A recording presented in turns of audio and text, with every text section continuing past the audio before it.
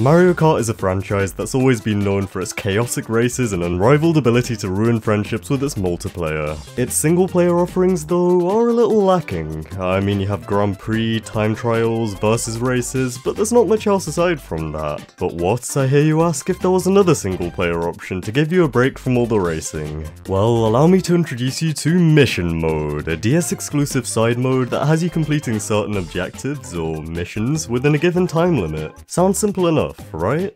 Well, let's dive a little deeper. When you first boot up the game, there are 6 levels available to you, each of which having 9 different missions. Missions can be broken down into 6 main categories. The first type sees you driving through a series of gates, which are numbered based on the order that you have to pass through them. The second category involves you collecting a specified number of coins, and the third is a similar deal, but with item boxes instead. The fourth type is a little bit different from these ones, and requires you to defeat certain enemies using items like invincibility stars, green shells, and bob-ombs. The fifth category is a bit more tame, and generally you just have to win a race against a character on their home course. As for the last set, well, these are what I like to unofficially call the challenge missions. Here, the game will test you on the skills you've picked up by getting you to perform tasks like pulling off a certain number of mini-turbos in one lap or driving through a certain section of a course in reverse. My personal favourite instance of this was driving across the rotating beam in Bowser's Castle backwards. That one was always a lot of fun.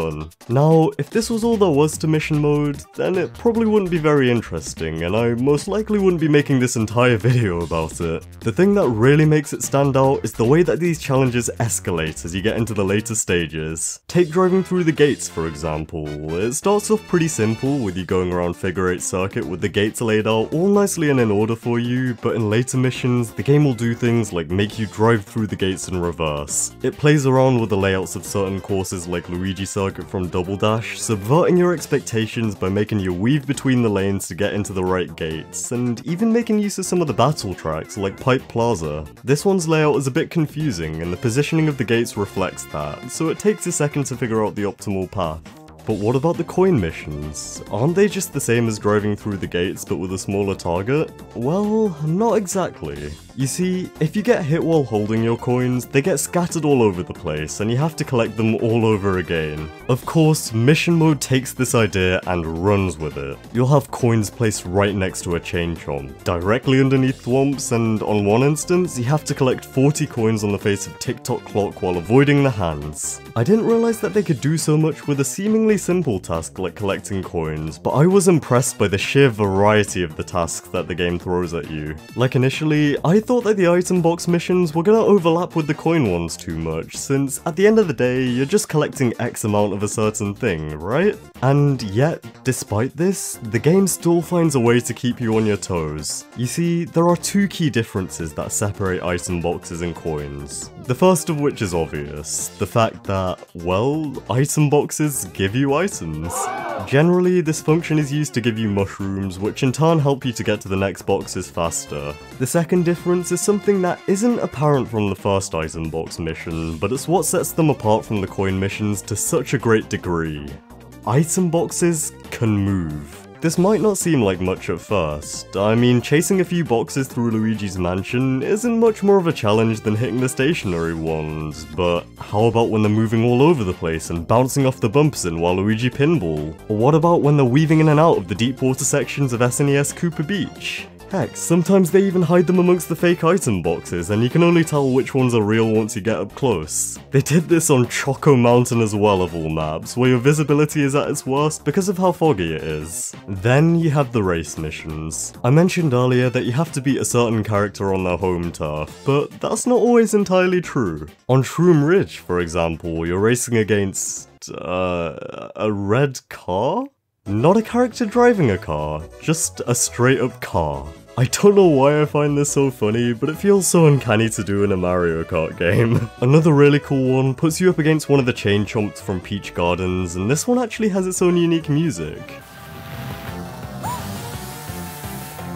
People have speculated that this was the leftover soundtrack from when the chain jump item was planned to be in the game until they replaced it with the bullet bill, so there's your useless bit of Mario Kart trivia for the day. Sometimes you have to race through modified versions of the courses, like a Mario circuit with extra Goombas and piranha plants, or other times you have to do the tracks backwards. For example, there's one of these cases with Mushroom Bridge, and you have to drive into the oncoming traffic, and there's also one where you're racing against Peach on Peach Gardens, except you have to do one lap backwards. Huh, that sounds strangely familiar to anyone else, or is that just me? Now, that covers all of the standard missions, but for the final mission of each level, you gotta take on a boss. To me, the concept of having boss battles in a Mario Kart game altogether is super neat, and what's neater is the fact that these are all bosses from Super Mario 64. Granted, it does make sense considering that they had the models ready to go from Mario 64 DS, but it was a clever way to reuse the assets from that game. The majority of these fights take place in an arena, where you have to attack the bosses through a certain means. In the case of the Big Bully and Chief Chili, you need to charge at them with mushrooms, while also trying not to get faked out by the jumps. Screw you, man.